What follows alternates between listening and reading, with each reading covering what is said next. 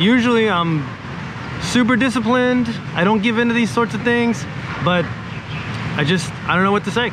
It's an amazing, guilty, delicious habit, and I'm gonna bring you with me so you know exactly what I'm talking about.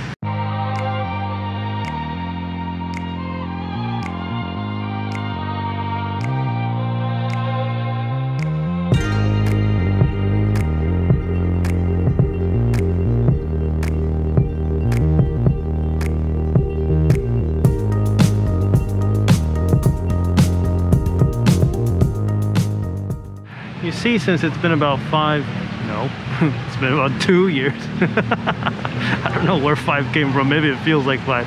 It's been about 2 years since I was last home. I'm starting to feel a little bit claustrophobic, and I'm finding that one of the ways to relieve this claustrophobia is through, and I can't believe I'm going to say this, but basically going out to eat. And if I can't travel, maybe my stomach can travel. So, for example, I went to a German restaurant 2 or 3 weeks ago, and we had German food. They had, you know, German music inside the restaurant. They had German beer, most importantly, and that was amazing. We went up to the rooftop and could almost forget that we were in Macau, just for a second, you know, since effectively I'm not able to leave. And if I do leave, there's no way that I would be able to be allowed back into Macau.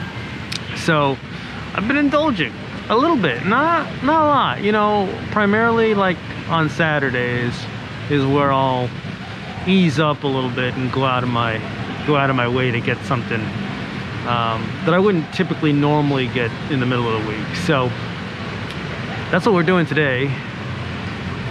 It's something small, but God, is it good. And I really wish they don't even make small, medium, and large. It's just one size. So I really sort of savor it, and I enjoy my time there, and I'm super comfortable.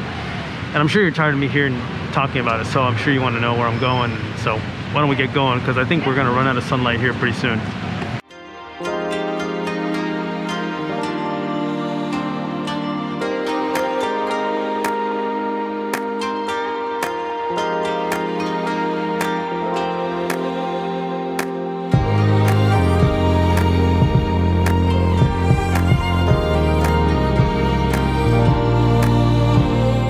Just that.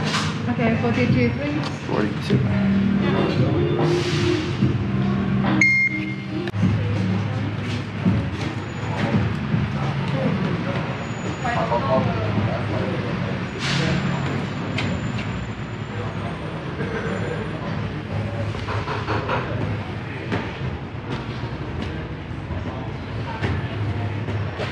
Look at all those coffee spilled. Somebody spilled that coffee, and that somebody is not going to be me. Although, as you probably discovered now, it's a cafe mocha, so it's really more chocolate than coffee.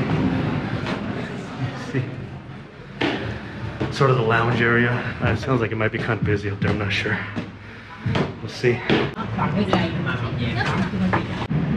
gonna try to not make a mess since it's filled to the brim here. So good. I know what you're thinking. Can't you get the same thing at Starbucks? No, I don't know what it is. I don't know if it's just shaved chocolate or what it is, or maybe more the atmosphere that feels very organic. I have a chocolate on me. I really did. Sorry. I just couldn't help myself.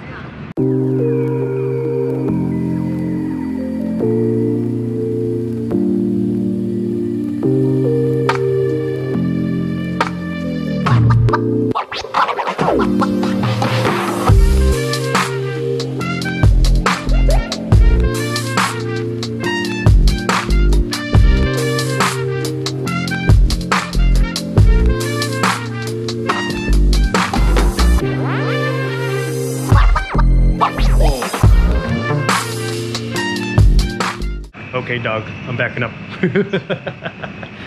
They'll take these bird cages with them to the park. Well, here's another two. Oh, that one's a little bird. And someone told me that the reason that they take them to the park is so that they'll pick up the songs from the other birds that are out in the wild. I'm not sure if that's true, but in a way it makes sense. I can totally see that. So this person's got a lot of birds. Some of them are covered up, some of them aren't. Like, look at this guy, he's a little guy. Hi. I'm being watched by that dog back there, so I'm a little concerned. Anyways, so this is the new habit I picked up.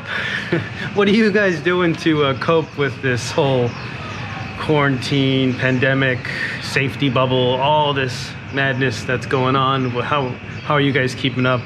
You know, I know that everyone has a different way of managing and coping and, you know, just getting by one day at a time. And that's kind of the way it's become now. It's just, you know, getting through one day at a time, because planning for anything longer than a week just seems like impossible these days. So anyways, hope you like this video. You know, if you haven't subscribed, I hope you subscribe. Give me a like if you can. All right, we'll see you guys next time. Bye-bye.